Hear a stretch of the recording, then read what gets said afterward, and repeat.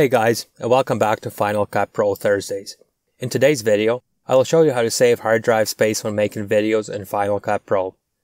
Many users out there are using laptops with limited hard drive space to edit videos, and as many of you already know, hard drives can fill up pretty fast with video libraries. So let's go over a few tricks I use to keep my library size down. First thing I do is before importing files into Final Cut Pro, I review and trim my clips with QuickTime. This allows me to trim off the unnecessary footage I know I'm not going to use and keep the original file size to a minimum. Before doing this, I would strongly recommend copying your original footage to an external hard drive just in case. I have a demo video on my desktop I shot for an Apple Watch review video I made.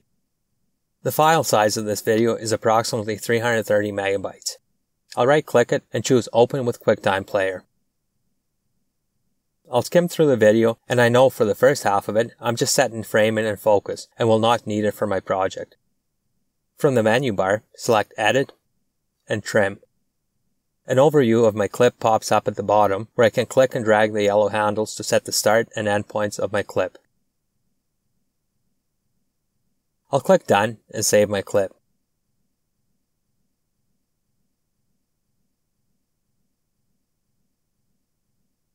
My clip size is cut in half before I even import into Final Cut Pro. Next, let's take a look at importing files.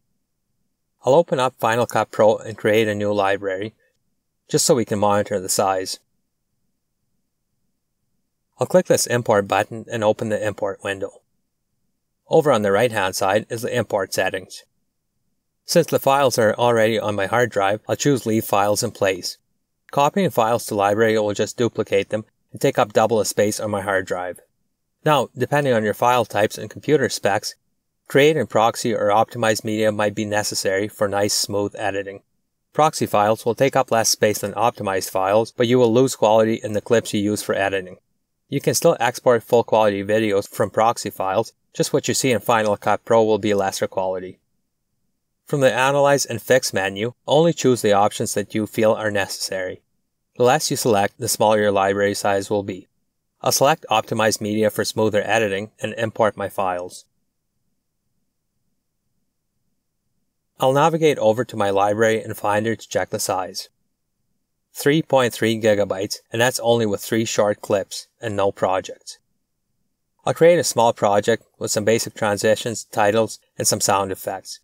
For everything you add to your project, Final Cut Pro creates render files so you can view it in real time. If I go back and check the size of my library, you can see how quick it grows.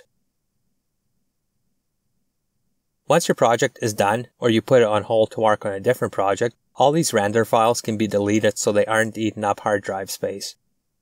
When you go back to this project, Final Cut Pro can easily recreate all the necessary render files. To delete all the render files, I'll select my library, and from the menu bar select File, Delete Generated Library Files, and select all checkboxes. I'll close Final Cut Pro and check my library size in Finder. As you can see, the size is considerably smaller, freeing up hard drive space for other projects. These are just some of the methods I use to free up hard drive space. Let me know in the comments what you're doing to manage storage space on your hard drive. Please hit the like button and share this video across social media. For more great Final Cut Pro tutorials, make sure you hit the subscribe button and turn on notifications. New Final Cut Pro tutorial videos released every Thursday. And if you're on Facebook or Twitter, don't forget to follow me. Links to both in the description. Thanks for watching, and I'll see you next week.